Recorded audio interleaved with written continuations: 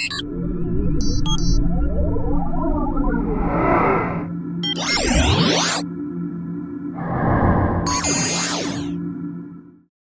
here today to show you how you can use a photoresistor in your next linear actuator project. A photoresistor is a resistive element that has its resistance value changed based on the amount of light present in its surrounding environment. The output of the photoresistor can then be used by a microcontroller to make decisions based on the amount of light present in the environment. As you can see, when I cover up the photoresistor, the output value sent to the microcontroller is decreased. And when I shine a light on the photoresistor using a flashlight, the value increases. We can use this output to make decisions on whether or not we need to move our linear actuator.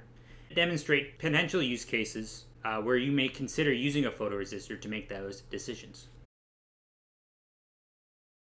The first use case is where I want my linear actuator to react to a certain level of light in the environment.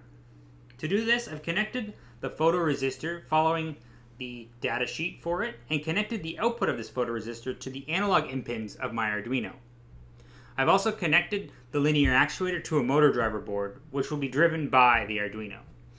Inside the firmware, I simply read the analog value of the photoresistor using an analog read function and compare it to a pre-described light value. Once I have exceeded this pre-described light value, I want to extend my linear actuator, which you can see here. This use case is particularly useful in applications like extending a shade over a light-sensitive plant, or where you want to automate a canopy over a porch or deck. In the second use case, we're going to want to utilize our linear actuator to position the photoresistor to either maximize or minimize the amount of light seen by it. Typically in this case, our linear actuator will be moving our photoresistor around to find the maximum light, but we'll be able to demonstrate how you would set this up using our test setup. In this application, you're going to want to make use of a feedback linear actuator, as we're going to need to track the position of the actuator through its entire stroke length. To learn about the different types of options available, as well as how to implement them, you can check out our tutorial page.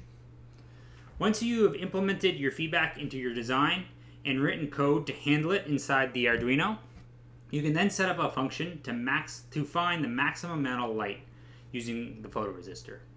In the function, we want to first extend the linear actuator to its maximum position, then retract it to its minimum position.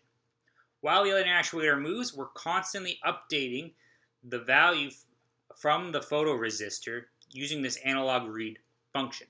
We're also checking to see if the value is larger than what we previously thought was the largest value sent from the photoresistor.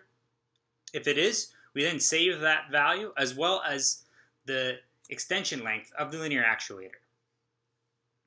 Once we have fully extended and retracted the linear actuator, we can then move to where we have identified as the largest light source. Okay, now I'll give you a quick demonstration of how this works.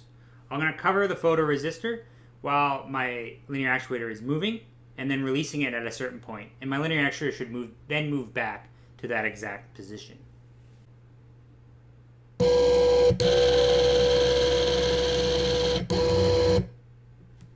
And that's how it works. This use case is particularly useful in applications like positioning a solar panel, where you're trying to increase the amount of light seen by the panels to maximize energy conversion. While these are basic implementations of controlling a linear actuator with a photoresistor, you can do much more creative things using these use cases as a starting point. And for all those project needs, you can check out Forgelli Auto's wide range of linear actuators and accessories at forgelliauto.com.